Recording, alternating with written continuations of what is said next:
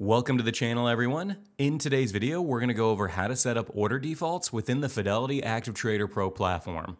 Now, an order default is simply the order that automatically comes up when you guys go to place a trade. For example, if I were to look at my Facebook chart right here, and I were to right-click anywhere on the chart, from there I get a little menu with some order ticket options, and I'm going to go ahead and click on the Buy button. As soon as I click on that, you can see a little order ticket pop up in the upper left-hand corner.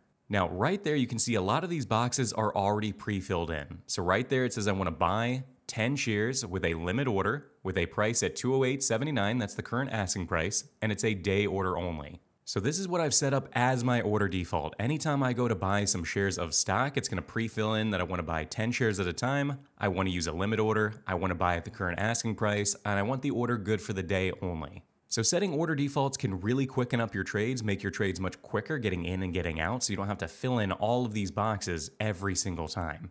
Now, in order for us to do this ourselves, to set order defaults on both stock and options, let's go ahead and first X out of this, and then I'm going to come up here to the upper right-hand corner and click on the Settings menu.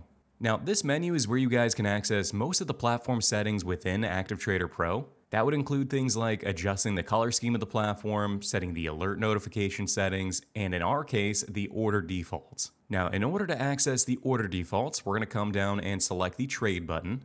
From there, we're going to get a little pop-up window, and you'll see up here at the top, we've got a tab for stock defaults as well as option defaults. So in this first example, let's go ahead and flip over to the stock defaults. And right there, you can see my default quantity right now is 10 shares, but let's say I typically only trade, let's say 5 shares at a time. So I'm gonna go ahead and flip that over to 5. At the moment, you can also see my default order type right now is currently a limit order, but if you wanted to change that, you would simply click on that and see all of the other order types available to you. Now, in my case, I do typically place limit orders, but you guys can flip it to something else, but in my case, I'm gonna leave it. And then right below that, we can also change the time in force. Let's say you wanted to make this good until canceled typically. I could always flip this over to GTC right here. At the moment, we're going to skip over default conditions. Just go ahead and leave that as none for right now. And then the preset buy limit and preset sell limit, this is the price that automatically goes in the box when you're setting a limit order or a stop order. Now, in my case, you can see that I'm putting in at the current asking price or at the current bid when I'm buying or selling. But if you guys click on that, you do have several different options depending on the price that you automatically want to go in that box. Now, in my case, I am just going to leave it as buy at the ask and sell at the bid. So it's basically going to go in at whatever the current price is, the best prices I can buy and sell it for right now. Now that I'm happy with the stock defaults, the next thing I'm going to do is flip over to the options defaults. So now, as of right now, you can see my default quantity is currently 10 contracts at a time. And for me, typically, I only trade one at a time. So I'm going to go ahead and delete that out of there. Right below that, you can see my default order type is still a limit order, and I'm actually going to leave that, but you guys can see the other order types just like before, right down below. Right below that, you do have the ability to set the time in force, just like in the previous example, day order, GTC, fill or kill, or immediate or cancel.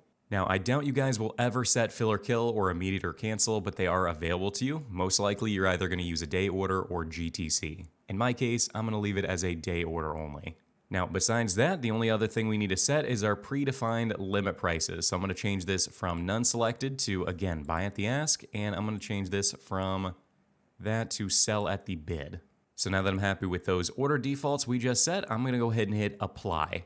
And now, if I were to come up here to the chart for Facebook again, and I were to right-click on it and say buy, this time you can see that my order ticket is slightly different. I'm putting in an order ticket to buy 5 shares with a limit order at $208.56, the current asking price, but now it's a GTC order. Now, if I were to flip to the options next, and I were to come over here to the option chain, and let's say I wanted to buy the 210 calls right here for $3.70, looking down below, you can now see my order ticket is to buy to open one of the April 20, 2022 210 calls with a limit price at the current asking price, $3.70, and it's a day order only. So hopefully you guys see creating order defaults for yourself can really speed up your trading later down the line, so you don't have to pre-fill all of these things in every single time you go to place a trade. But that is just about everything you guys need to know to set order defaults yourself on the Active Trader Pro platform. If you guys want to learn more about the platform, be sure to check out my other tutorial videos, but we'll go ahead and wrap it up here. I hope you guys all have an amazing rest of your week, and I'll catch you on the next video.